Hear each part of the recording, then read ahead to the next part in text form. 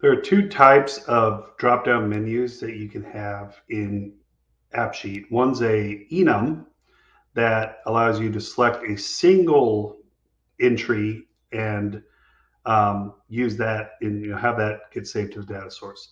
And there's an enum list, right, where you can select multiple entries to get saved to a single field, and typically those would be comma separated.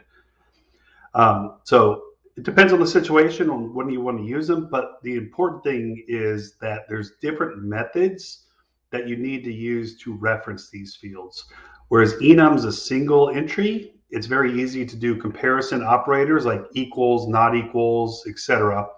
However, with enum list, you need to use the AppSheet function in to correctly determine if a value exists in that field or not, because this list is a list. So there's multiple entries that need to be parsed or looked up and analyzed with the functions. So what does that look like? So in AppSheet itself, we let's go over the enum example. And this is very simple. You could ignore this part in the select, but we'll focus in on this condition here where we're simply, because it's an enum, we could just do comparison operators like equals and compare whether a value is equal to something or not equal to something.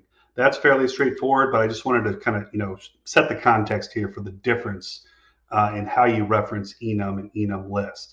So now let's go over to enum list itself, and you'll see that this second part of the select statement is different. We're now using the in function.